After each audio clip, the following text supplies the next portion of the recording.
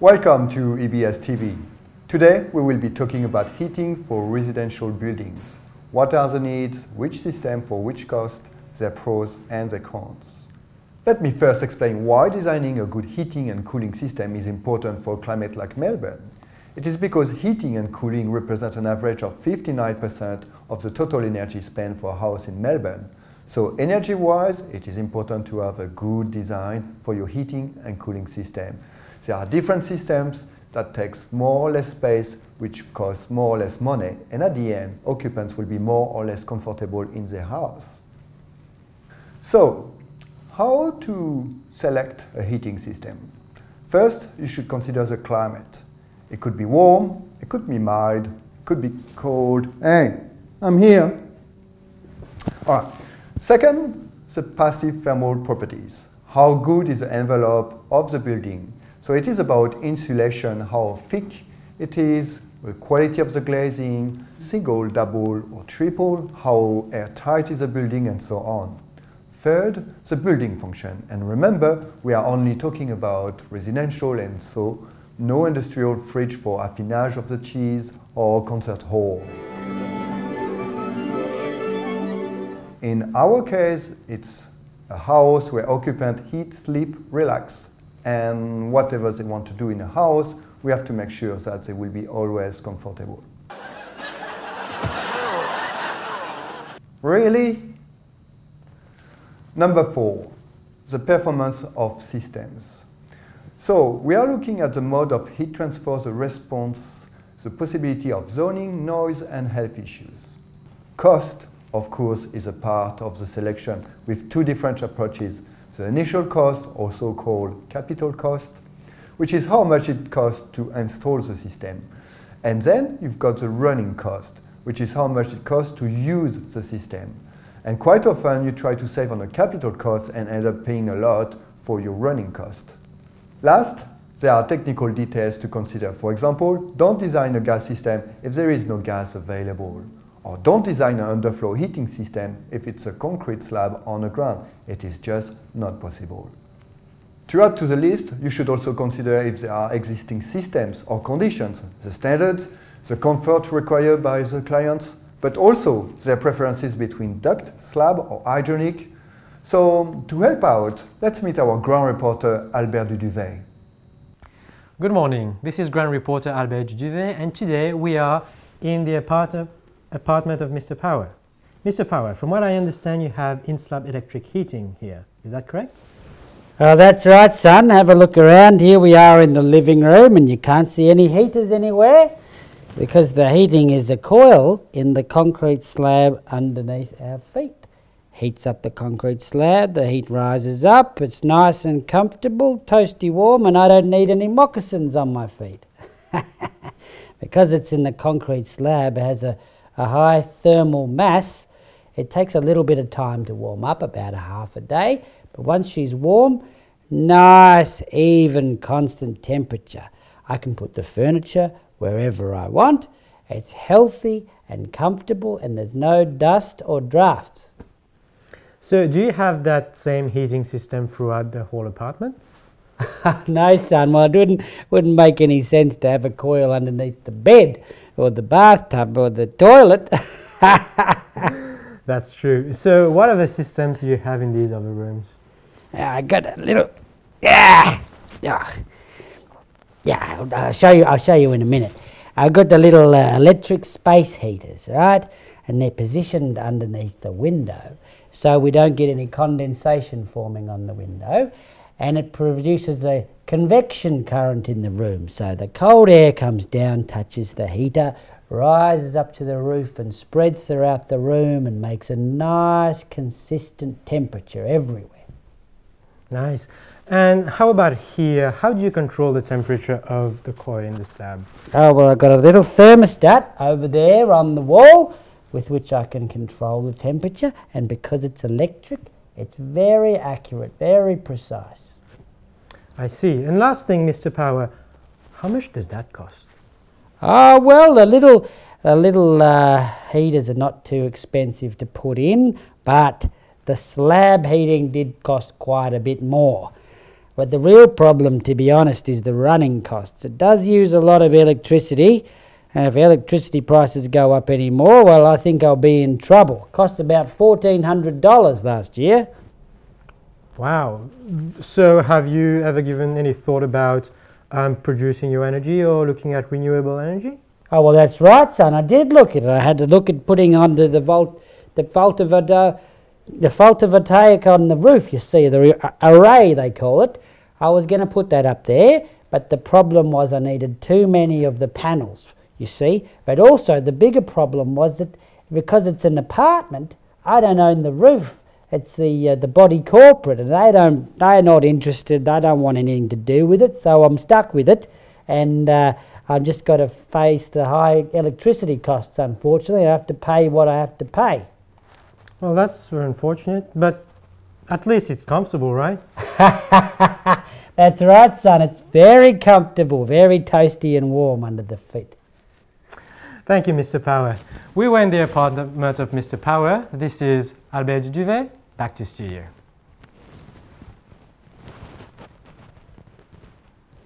Is that it? I've got to go to the toilet, I think. We're done, Mr. Power. All right, thank you. Cut! Thanks, son. And let's summarize now the pros and cons for electric slab heating and electric panels. Electric panel. Pros. It is reactive, cheap to install, with a relatively accurate heat. There is no draft, very low maintenance, and zoning is possible. Cons. It is intrusive, it is quite expensive to run. If electricity prices go up, your bill goes up, and you can't change the type of energy. You can heat only a small space, or you need several panels for a big space. Electric coil in a slab. Pros. It is non-intrusive, it doesn't impact your furniture layout, lots of inertia due to the thermal mass of the slab, so it offers a consistent temperature. Cons. It is not a reactive system, expensive to install and run. If electricity prices go up, your bill goes up and you can't change the type of energy. You can heat big space, and zoning is possible with thermostat in each room. And now, let's have a look at how to draw this system on a plan. This is the magic pen.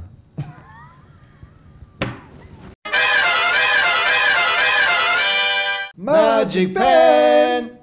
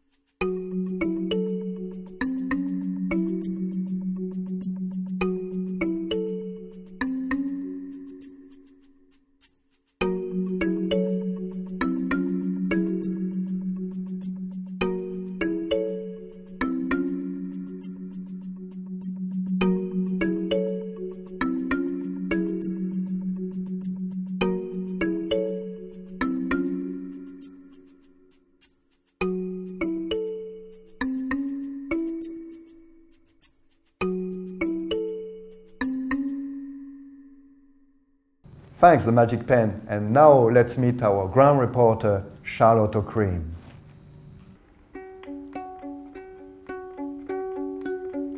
Mother Nature gives me power from the sun, water for the flowers, it's my home with her son.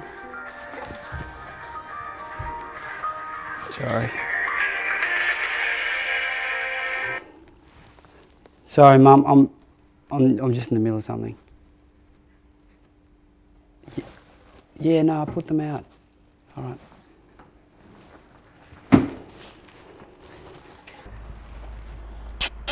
Nothing. Hey.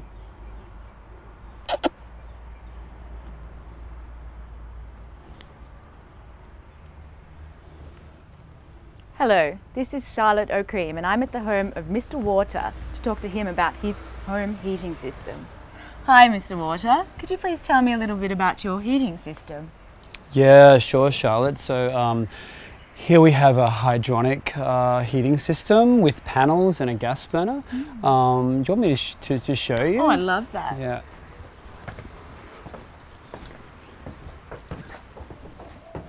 Okay, so why don't I show you the gas over here? So this is the gas inlet from the street, okay? It's running through the meter here. You can see the line coming out, running into the house to the other appliances. So this is the gas line here for the unit. It runs along here up to the burner. It's a condensing burner. Also down here we have the cold water coming into the system just from the street. This is the ignition, which is a cord just going to the ignition within the unit. Up there is an exhaust flue, and then here we have the feeder and return pipes for the system. So it looks like there's a lot of pipes, but actually there's just really a feed and return to the system to each panel. It's a cycle, so yeah, it's very good.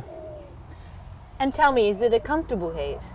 Oh, Charlotte, yeah, it's amazing. I mean, it's really a soft, sweet, gentle heat, you know, not too harsh. And there's no draft or dust to worry about, which is nice. And is it expensive or?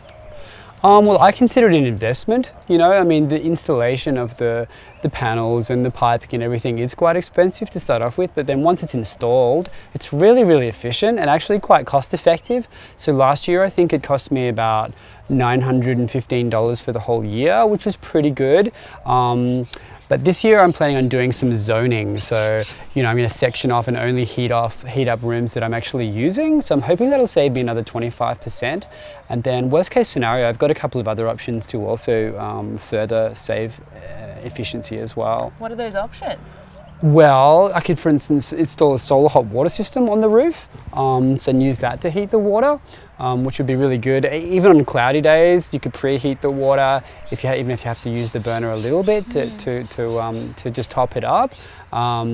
That would be really efficient. And obviously, also the benefit would be I could use that water for showers and things like that, or I could change the heating system without even touching the pipes and panels and everything inside. Just change to use like a heat pump or a wood fire burner or even geothermal. Oh wow! And I've heard a bit about in-slab hydronic heating. Did you ever consider this option? Oh, that's a great question, Charlotte. Yeah, I did. So, you know, we looked at it, but when we made the extension here, we built it on stilts.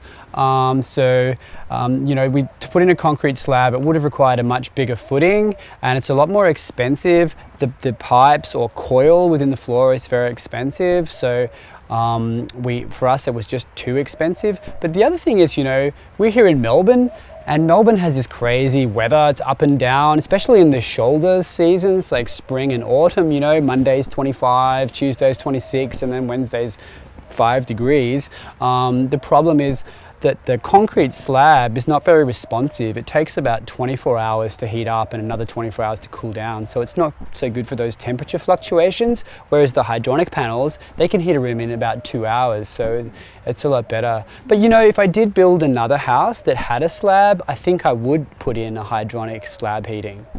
Why? Well, it's just so efficient, you know, it has such a large thermal mass. it's really nice heat. So for instance, especially in winter, if you had a solar hot water system on the roof, it would heat it up during the day, and then you get this really nice, even, radiant, consistent heat in the evening. Yeah, all night through. Wow. Well, thank you for showing us your system. It's been absolutely riveting. Yeah, thank you. My pleasure, Charlotte. Yeah, thanks. This is Charlotte O'Cream reporting for EBS TV. Back to the studio. Hello, Homer. Can you tell us about your heating system? I'm just a big toasty cinnamon bun. I never want to leave this bed. Thank you, Charlotte, and thank you, Mr. Water, for sharing your great heating system and your talent in playing ukulele. So let's summarize the pros and cons for hydronic system with panels. Pros: reactive and potentially cheap to run according to the type of energy chosen.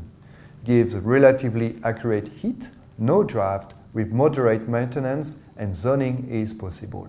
However, it is intrusive, expensive to install, but you can change the type of energy. You can heat only small space, so you would need several panels to heat a big space. Hydronic in slab. Pros: it is non-intrusive, it doesn't impact your furniture layout. Lots of inertia due to the thermal mass of the slab, so it offers consistent temperature. Cons: it is not a reactive system, expensive to install but potentially cheap to run according to the type of energy chosen. You can change the type of energy. You can heat big space, and zoning is possible with thermostat in each room. And now, to draw that on a plan, the magic pen. Magic pen!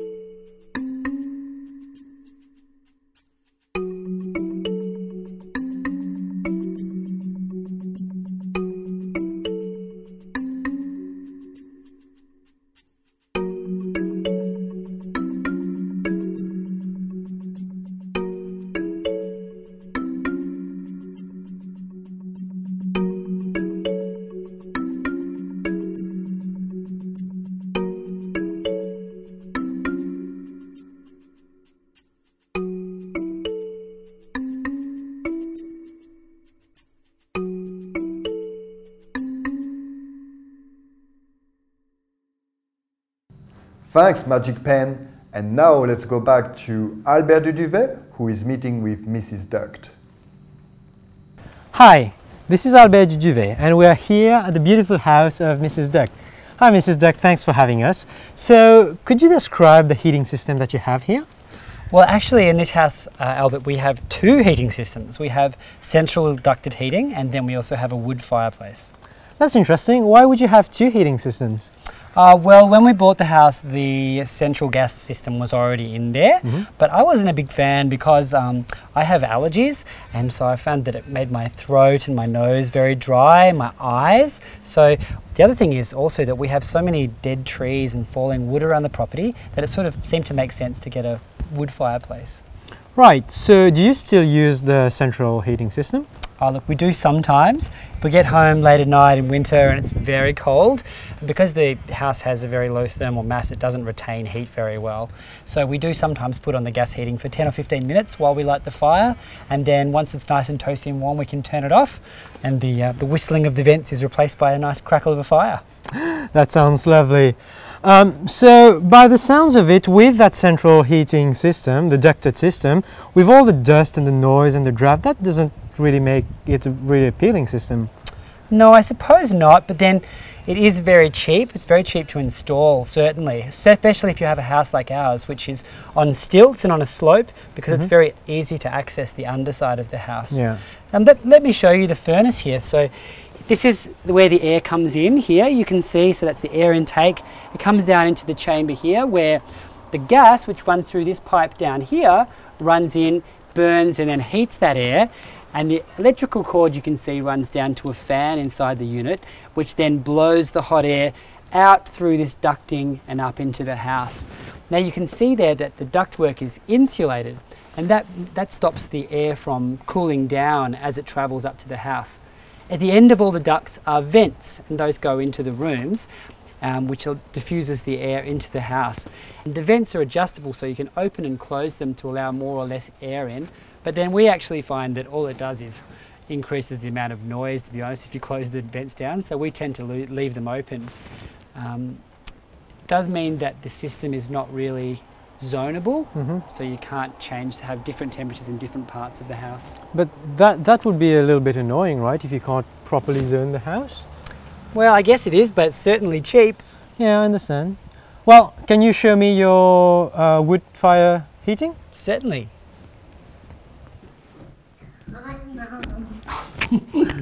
Not now, Ali. This is Mummy's moment. So, this is your wood fire burner? Yes, yes. So look, it's a fairly conventional model, cast iron with two metal skins with brick fill in between. You can see we have a kettle on top here where we keep hot water topped up, so we've always got some for tea. That's great. You don't usually see heating system that you can also cook with. So how expensive is it to run, and how convenient is it? Oh well, we've been here for 10 years and we've never had to buy any wood, so it's essentially free, I guess. I guess the real disadvantage is that it's not automated. You can't just press a button and the heat comes on. And because the house has a fairly low thermal mass, it does get quite chilly in the mornings. You also have to clean out the ash, but then it's really good to go on the garden, and well, I guess you have to chop wood as well, but then that saves you a gym membership. All you need to do is take the wheelbarrow and an axe down. Wait!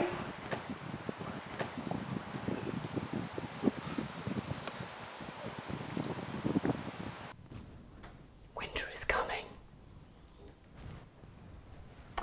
Right, so I'm guessing that for someone who lives in the city like me, a system like that would not be very convenient. Well, maybe not this exact model, but if you wanted to, you could use a wood pellet burner, which is really awesome. So do you know how they work? Well, they look very similar, but essentially they have a feeder of wood pellets, which are made from compressed sawdust. And it also has an electric ignition and a timer, so you can set it to start and stop whenever you want. It's really like the best of both worlds. It's amazing. Wow. Well, that's great. Thanks a lot, Mrs. Duck, for all that information, and thanks for having us. My pleasure. This is Albert Duvet, back to studio. But I tell you, she looks like Mr. Water. You're on. Thank you, Mrs. Duct. Let's see the pros and cons of central gas heating system. Central gas heating system pros are the installation cost is cheap and it's relatively cheap to run, as there is a high reactivity and low maintenance. However, the heat quality is quite poor because it's drafty, noisy, dusty, and definitely to avoid if you've got allergies. Relatively poor inertia depending on the thermal mass of the house, and the impact of the furniture layout is big as you can't put furniture above the vents. And it is also a difficult system to zone, so no zoning for this system. Of course, it is also not possible to install this system if you've got a slab on the ground. And please, magic pen, how to draw this system on a plan? Magic pen!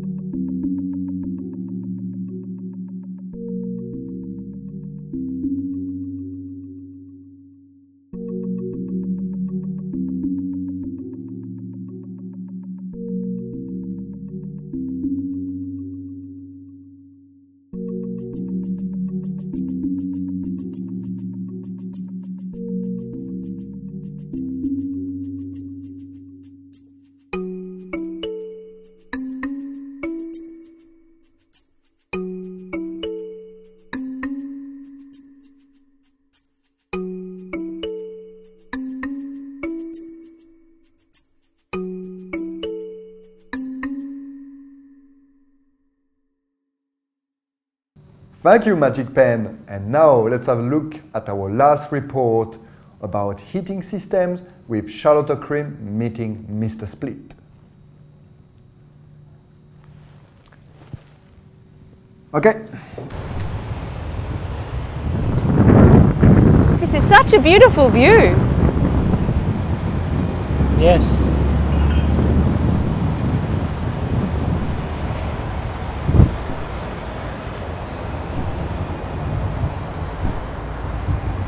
Hello, this is reporter Charlotte O'Crim and I'm in this beautiful apartment to talk to Mr. Split about his heating system. Yes, this is my apartment. Fantastic. Now tell me about your heating system. This is a Fujitsu C 6.0 kilowatt H 7.2 kilowatt reverse cycle split system. What does that mean?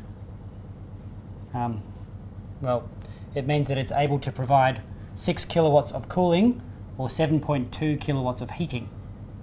Fantastic. And now tell me, how does that work? Well, it's probably a little complicated for you to understand, but essentially it transfers heat from the outside to the inside. This little unit down here takes in heat and transfers it through to this unit which heats the space. Fantastic. Now tell me, does it use a lot of energy?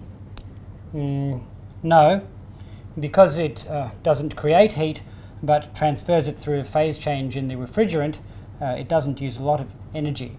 In fact, it uses 3.65 times less than an electric panel heater, so it's quite economical. Fantastic. Now tell me, is it comfortable? No. Why? Why isn't it not comfortable? Because it produces a draft, which is not very nice, and it's quite noisy. The advantages are that it's quite swift to heat the room, takes about 2 minutes, and because there are multiple units in different rooms, it is zonable. It costs $914 last year to heat the apartment. Oh, thanks for that precise answer. Now tell me, is there any way you can reduce the costs or upgrade the system? Not really. I'm hoping when this one ends its life cycle, there will be a better replacement, a more efficient replacement. They usually last around 10 years. Okay, thank you. Thanks for explaining that to me, yes, and inviting us into your apartment. This has been Charlotte O'Cream reporting for EBS TV. Back to the studio. Thanks, Charlotte, and thanks, Mr. Split. You're a legend. Let's summarize the pros and cons of the reverse cycle split system. Reverse cycle air conditioner. They are cheap to install and quite cheap to run. The reactivity is very high with a moderate maintenance. However, the cooling quality is quite poor as it is drafty and noisy. It could even be smelly if the filter is dirty. The impact of the furniture is different than other systems as the unit will be installed on the wall.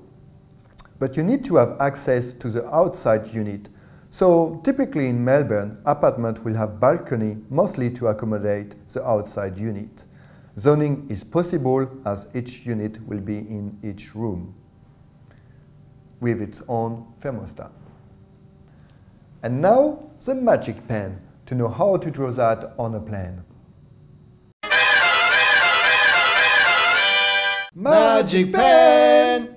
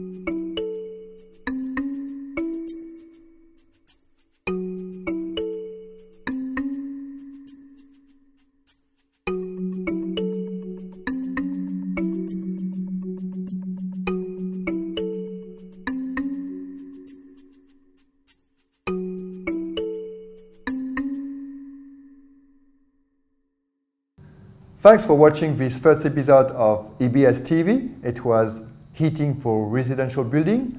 Stay warm. Okay, it's finished.